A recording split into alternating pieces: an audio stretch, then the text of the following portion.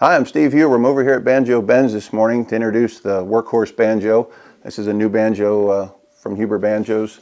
We just put out. This one's the first one off the bench. And the Workhorse Banjo will have an ebony fingerboard, mahogany, or curly maple. This happens to be the mahogany model, first one off the bench. Satin finish, double cut peg head, style 41, leaves and bows inlays, nickel plated hardware. And I'm just going to give you a little sample of what this thing sounds like.